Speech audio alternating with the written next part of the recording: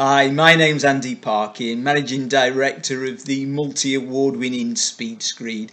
I'm here today to talk about screed thickness.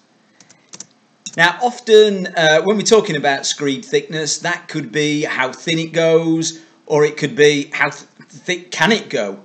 I've got a particular depth, I need a screed for that. So certain products have certain limitations to how thin they can go and also how thick that they can be laid. There's also a commercial element in there as to how thick it's viable to put a certain screed into a project, just from a commercial perspective. So when we talk about how thin a screed can go, we have to look at the different types of construction, because the scenario will change depending on the particular types of construction. So first of all, we've got bonded. So that's where the screed bonds to the substrate. So the concrete substrate, beam and block, precast planks, etc. And then you've got an unbonded situation where you have a membrane, a slip membrane, or perhaps a DPM in between the substrate and the screed. And then you've got floating construction, which is either acoustic or thermal insulation, and then the screed. So each one of them allows for different minimum depths. The maximums pretty much will stay the same, but it's on the minimum side that the construction will be restricted. So just to give you an idea on the bonded side, if you're looking at a smoothing compound, so that's something that you're just looking to go very, very thin with, you're looking to take out some imperfections, and you're bonding directly to the substrate. So you're really looking at those products start at what they term as feather edge. So feather edge being kind of about 1 mil. So you can see that you can go very thin and you're just taking out those imperfections. If you're wanting to go a little bit thicker than that and you're using a sand and cement screed, well, a modified sand and cement screed can actually go in from 10 millimeters. So that's from a fast drying product, and you can lay that at 10 mil. So again, that's bonded, so that would need a bonding agent as well. You'd need to look at the surface it was going onto. Does that need some preparation? Does it need the latent removing? Does it need the matrix opening to allow bonding and application? Has it got contaminants? Is it dirty? Does it need to be hoovered out as well? So there's some other considerations there. Traditional sand and cement screeds, bonded, start at 40 mil as per the British standard. So if we're looking at these products, what can they go to the other end of the scale? So generally smoothing compounds, you're looking at generally going up to about 10 mil is the norm, but the products can go further. So they can even go up to 50 mil for certain smoothing compounds.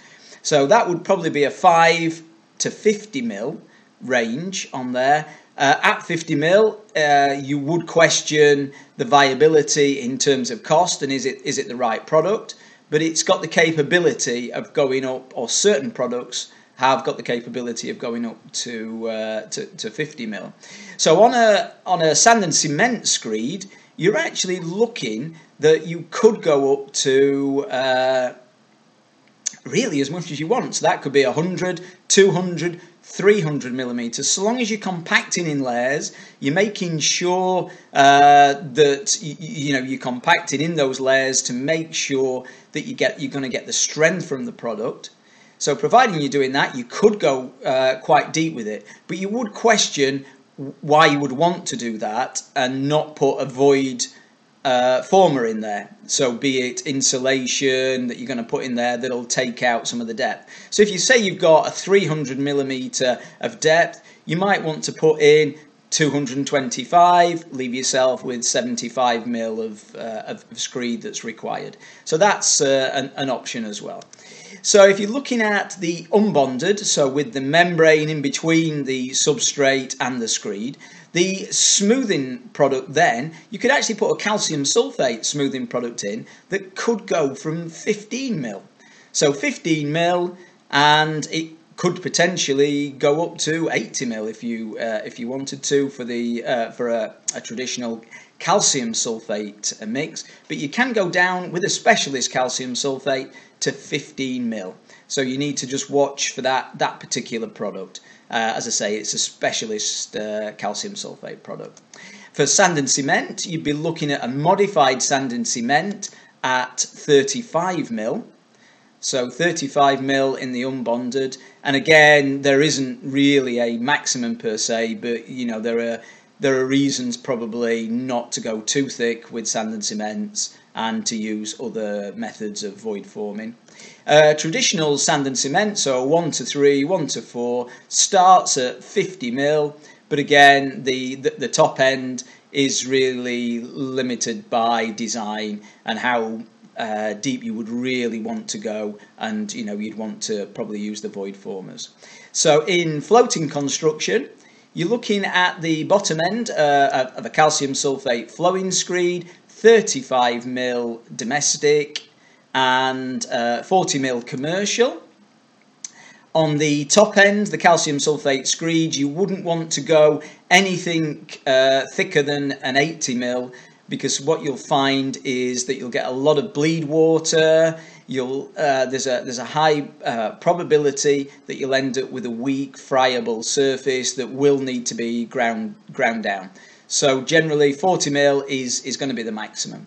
Sand and cement, you're looking at the modified screed, so a rapid strength screed, and again on the top end, no limits, but look at other void former options if it gets quite deep.